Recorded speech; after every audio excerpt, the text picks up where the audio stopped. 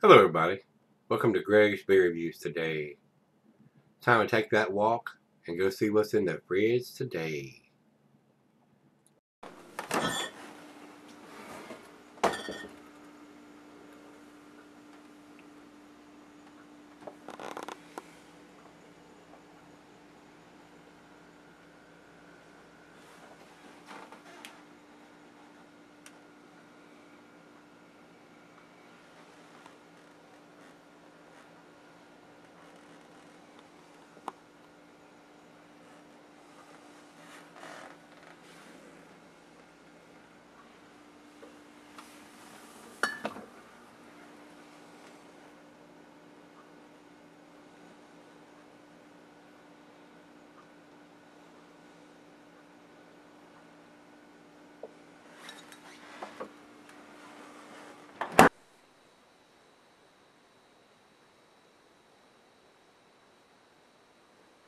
Hey guys, thanks for stopping by Gregsbeerreviews today. Today's beer comes from Dogfish Head. This is their Pennsylvania Tuxedo. And I've actually been to the brewery up there, guys, in Milton, Delaware. Nice little facility. They were in the process of expanding when I was there. So I think they probably got that construction complete. And the brewery makes some very tasty beers, guys. Sam Callione has been doing craft beers for quite a while. Never met the guy. Understand he's a very nice person. Wish he had been there the day that I was there, but he was not. Did the tour. Nice little operation. Like I said, they've expanded since I was there. So we'll see what this brings to the table. I do like some of the Dogfish Head's beers. Some of them are really, really tasty. Some of them, they go out of the box, and I've not been a big fan of. But typically, they do a good job, and they make some big beers. The 120 is a monster beer. And usually, you can tell that. See, this has a gold color, bronze color, or whatever color, copper color cap on this one. Whenever you see that bright fluorescent yellow radioactive colors cap on there, that usually means those are the monster beers, and they're usually fairly pricey, $10 or more for some of those beers. This is a big beer for what it is. This is a pale ale, but it's 8.5%. I would classify it as an imperial pale ale. I'm not sure if that's an actual category, but at 8.5%, this is a big boy's beer. This is going to be a little more potent than your 5 or 6%er. This came from Rico. Rico sent it to me. Matter of fact, he sent me two of them, one to review and one to enjoy later. Says here, he has wrote Dogfish Head, Pennsylvania Tuxedo. He says it's bottled on 10/14/16. He bought a 4-pack for $10.99. So a lot of times when these beers get to the 8, 9, 10%, they go from 6-pack to the 4-pack. 8.5% is right on the borderline to me. So for $10.99 for an 8%er, to me it sounds a little pricey. Just a little bit, not much, but a little bit pricey. Man, I can buy a 6-pack of what is it? 6-pack of, was it Commodore from? Boy, getting old sucks and your memory goes and everything else goes. From people that make Sculpin.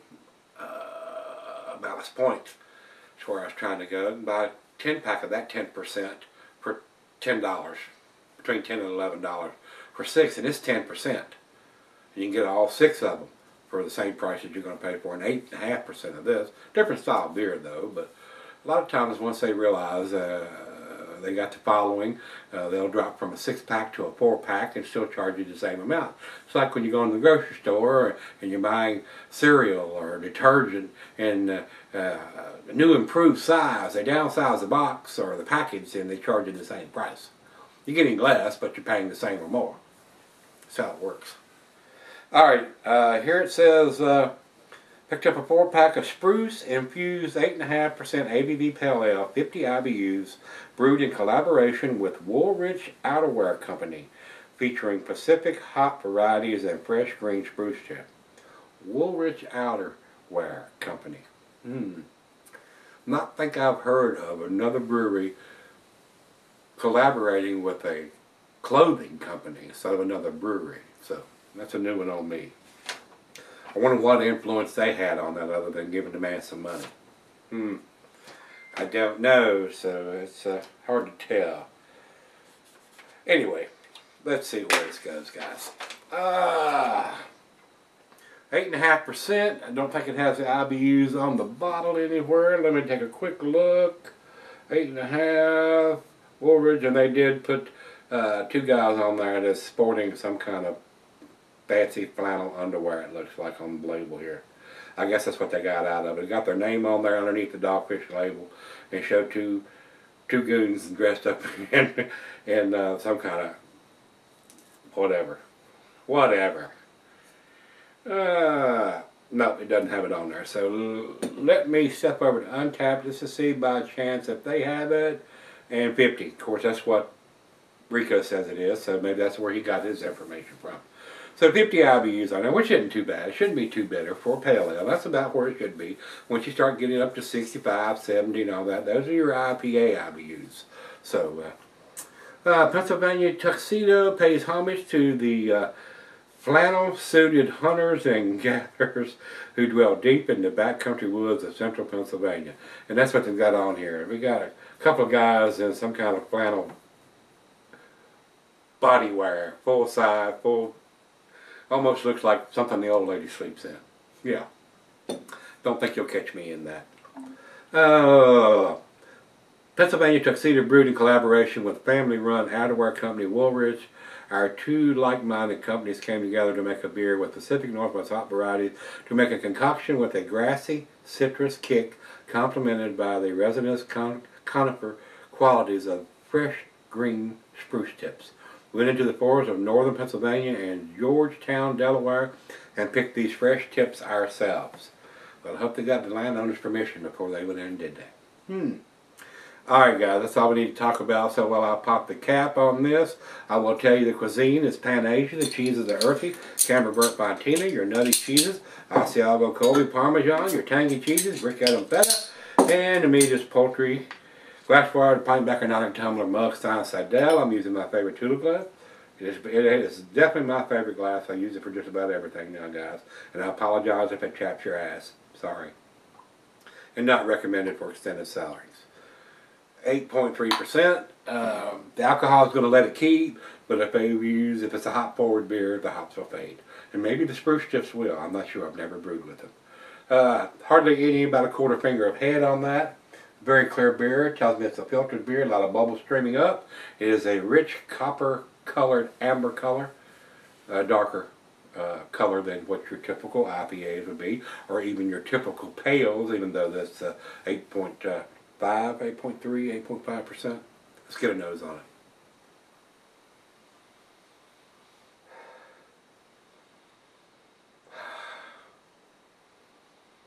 Right off the bat, I'm smelling coffee. And I don't know if that's the spruce tips or whatever. I'm getting coffee on the nose, I swear. Maybe my nose is out of whack.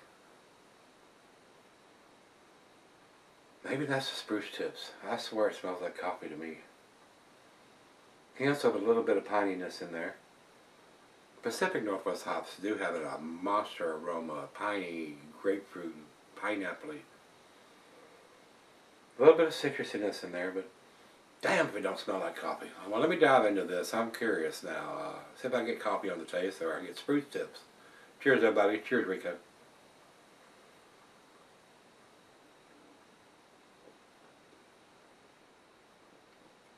Spruce tips. Out to Wazula.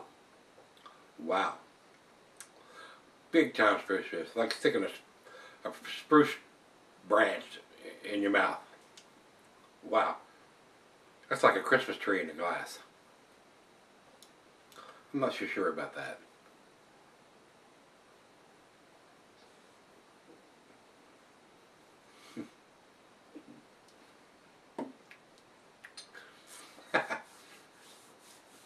I don't know if any of you guys, I'm telling my age by saying this.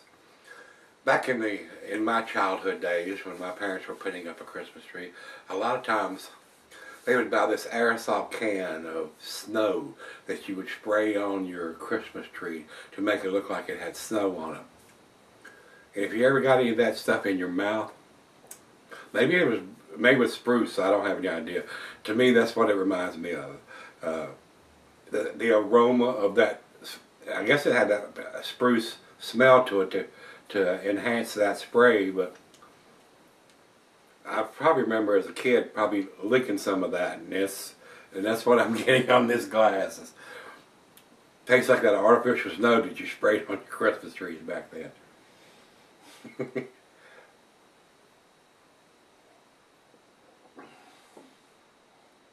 Big time spruce. It's taking up the whole front seat, it's stuffed in one window, coming out the other. Spruce. Most definitely is not hidden. Not getting any coffee on the taste, guys.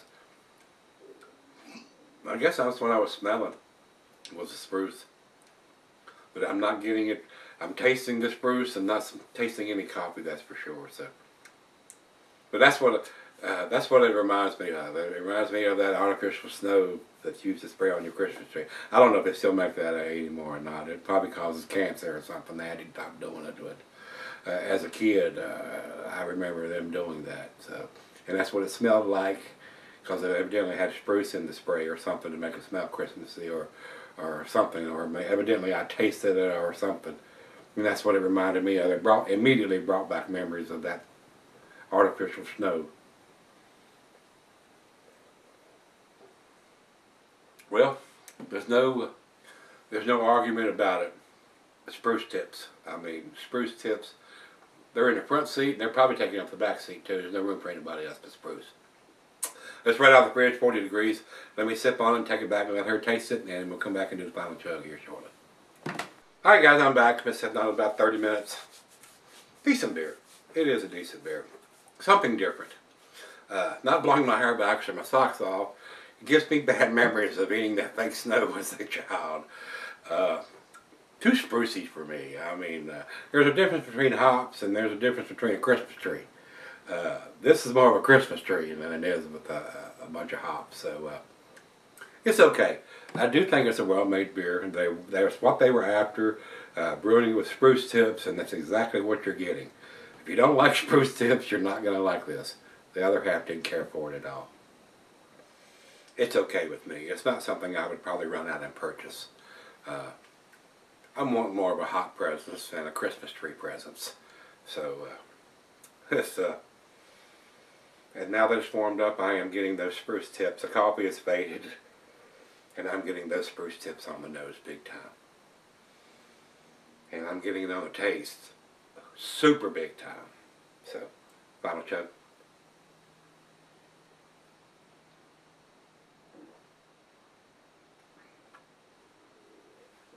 I will say this, the alcohol is very well hidden for an 8.5%er. There's a nice balance to the beer between the malt and the spruciness. The spruce is so overpowering that I'm not tasting hardly any hops, and I know they've brewed with hops. They can't just brew with spruce tips. You got to have some kind of bittering hops and all that stuff in there. So it's fairly balanced. I am going to, it's got the date on it. It's kind of hard to read, but you can see it. And this one has bottled on 10/14/16 on there. So, and they've got the ABV on there. The IBUs are not on here, which would be kind of nice to know. And I told you it was 50, I think. Yeah, 50 IBUs. So it's not too bitter. Guys, as far as I'm concerned, I'm on the fence between a B+ and an A-. And the only reason I would lean more toward the A- is because I know these guys brew some quality beers, and it does have the bottled on date, not an enjoy by date or a best by date, and the ABV, but I would like to have seen them put that 50 IBUs on there somewhere. But it's available. It's probably on their site because Untapped has it. So I'm going to give them the benefit of the doubt, guys. They do make some tasty stuff. I'm going to give it the A-.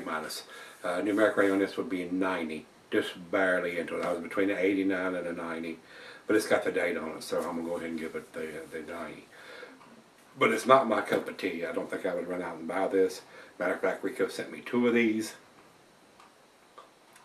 I'm going to have to wait couple days before I can drink the other one. That's just a little too sprucey to me.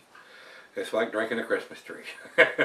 So, over to Beer Advocate, 88 in a very good range. I'm close. I'm 2 points above that, and I'm giving them the benefit of the doubt.